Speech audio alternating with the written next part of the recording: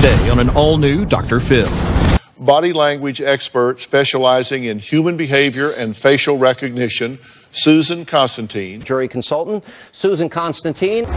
Jury consultant and body language expert Suzan Constantine joins me now. Suzan Constantine is a body language expert. Suzan Constantine has trained police in picking up on involuntary movements. Got jury consultant and body language expert Sue Constantine.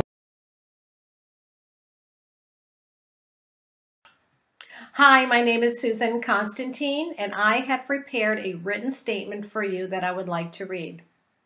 I am a human behavior expert specializing in deception detection. I have a master's degree in psychology. I am a licensed mediator and have certifications in deception detection, investigative and interrogative interviewing, scientific statement analysis, and facial recognition training.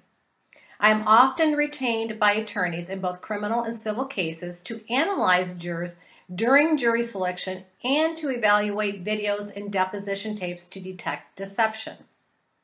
I have developed training courses that are approved for continuing legal education in over 30 states in the United States. I have been hired to train Department of Defense Inspector General, the Department of Children and Families, Public Defender's Offices, State's Attorney's Offices, State Bar Association, Judicial Associations, Mediation and Arbitration Associations, international law enforcement and intelligence agencies, law schools, and universities around the U.S. I was retained and compensated to review a video featuring a 15-year-old Israeli boy named Nathan, who is sitting next to Rabbi Levi. The video is in Hebrew, and the first 30 minutes have been translated into English. I have not been asked to verify the veracity of the translation into English, and for the purposes of my professional opinion, have accepted the English translation at face value. It is important to note that I am an impartial and independent professional.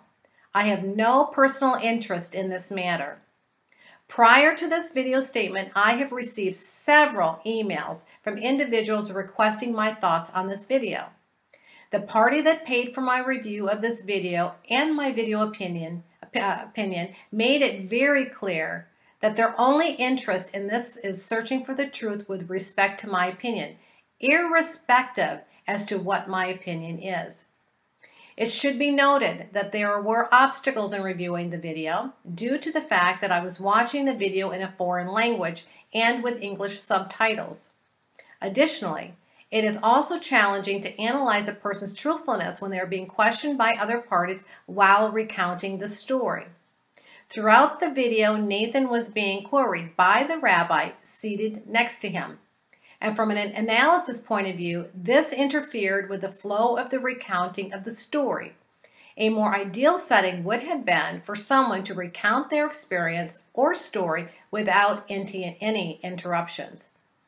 In the interest of full disclosure, I would also note that my profession is not an exact science.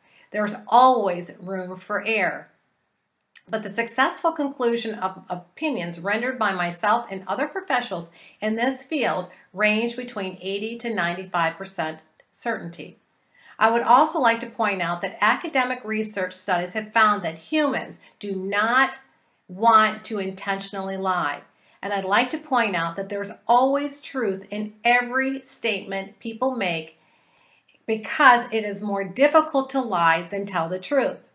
The reason is because it increases the brain's cognitive load, making it very difficult to maintain the lie over time.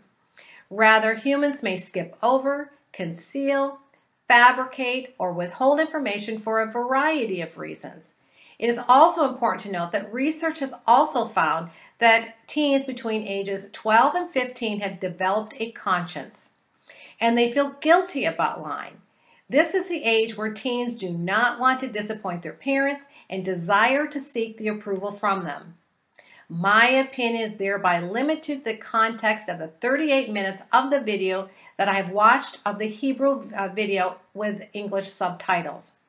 In the light of the foregoing, it is my professional opinion that Nathan was not being deceptive and was truthful in recounting his experience to his visitation in heaven. In short, I do not believe that Nathan was making the story up. I would like to add that during the certain details that Nathan recounts are less certain, as he was also questioned by the rabbi for additional details.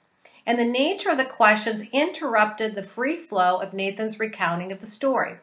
Thus, I cannot state that all of Nathan's story was his own experience or whether the questions posed by the rabbi tainted the recounting of his experience. As an example, Nathan starts out speaking from first person using I, and then switches to third person you.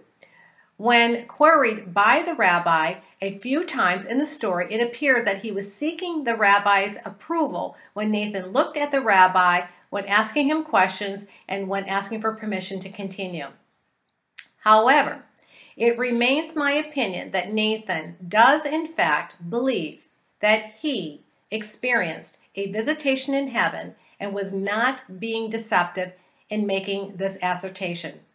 Other details recounting by Nathan are difficult to gauge from a truthful perspective due to the frequent queries by the rabbi.